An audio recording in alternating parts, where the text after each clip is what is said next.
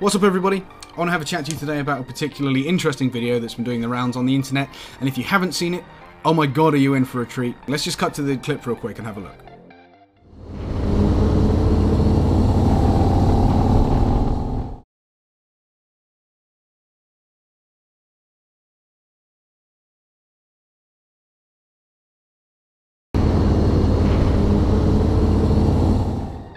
And yeah, feel free to pick your chin up off the ground because you did actually just see that. This policeman stepped out of his car and sprayed what appeared to be mace or pepper spray into the face of passing motorcyclists.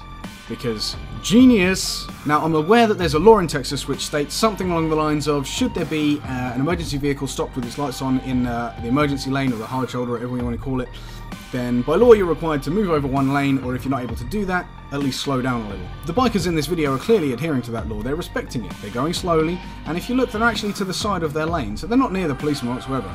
Either way, this guy still felt threatened, people. What baffles me about this clip is that this policeman appears to be prepared for this. He's clearly been watching them in the rearview mirror, he steps out of the car with mace or pepper spray, whatever it is, in hand, jizz probably, and he sprays it directly into their faces right as they appear next to him. Now I don't know what's going through this police officer's mind right now, but as I'm sure you can imagine this dangerous situation, the only way to make that safer was to add more danger, correct?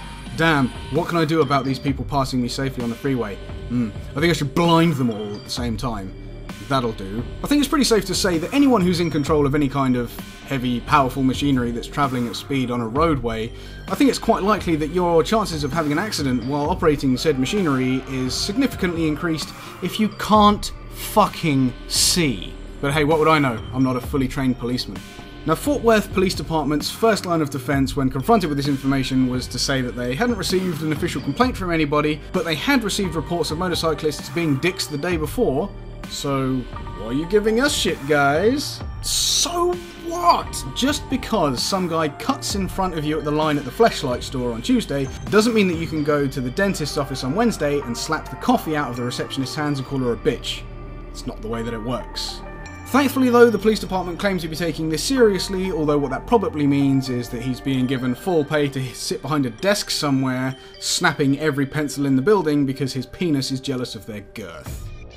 So the Fort Worth Police Department issued this letter in which they state, although we have not received a formal complaint, which basically means, what are you complaining about, guy? No one else gives a shit. We proactively began an investigation. Congratulations, gentlemen. Pat yourselves on the back for doing what you should be fucking doing in the first place. Into the occurrence immediately upon receipt of the video this morning. As in any investigation, detectives attempt to locate witnesses and identify all persons involved. What that says is somehow this guy will get let off because of a lack of evidence. The officer documented the entire incident in a report as well as on 2 cameras, his body camera and the dash cam of the patrol car. Now the dash cam of the patrol car won't show shit except motorcyclists weaving to the left and then back to the right because they've been blinded. However, if this hadn't been caught on a head cam, they would most likely say that the bikers were just being reckless and weaving left and right in traffic. His body camera won't show shit either because he has his left arm across his chest and his right arm in front of himself, so I'd imagine the view of that is just of a hairy bicep with a mole on it. This fucking guy is a 6-year veteran and has been removed from uniform patrol duties. Well, firstly, I can't imagine what kind of lives this twat has ruined in 6 years, because if he can't control himself now, he probably couldn't control himself then either. However, I'm glad to hear that he's been removed from duty because this man is quite frankly dangerous. He's been placed in an administrative capacity pending the investigation. The Fort Worth Police Department takes any complaint of officer misconduct very seriously, and this incident will be investigated thoroughly. Glad to hear it. Please get this guy off the streets, fire him and prosecute him for endangering the lives of all these people. Let me rewind a second here and just say that I would never condone the actions that the police claim they received reports of. For instance, rolling burnouts and wheelies on the freeway and weaving in between cars and stuff. That is not smart. Things like Rider of the Century don't help us in that regard because the police just point their fingers at him like, hey, remember the time those motorcyclists were dicks? You remember that? Yeah, that happened. Don't worry about Bill over there kicking the shit out of that black guy because motorcyclists are doing wheelies over there somewhere, probably a couple hundred miles away on a different freeway. Fuck them. So there! I said it. I think Ride of the Century is a shitty idea. It does nothing but harm the public image of motorcyclists worldwide. Oops! The faggy British guy said he doesn't like Ride of the Century. Kill him! Because every time, every twat with a fifth of a personality on his modified 636 comes along to sit on his fuel tank while he rides down the freeway. Congratulations, bro. You're a bell end. But we're getting off track here. The bottom line here is that this policeman is clearly incapable of making a rational, reasonable decision, and his answer to not being in danger was to create some danger.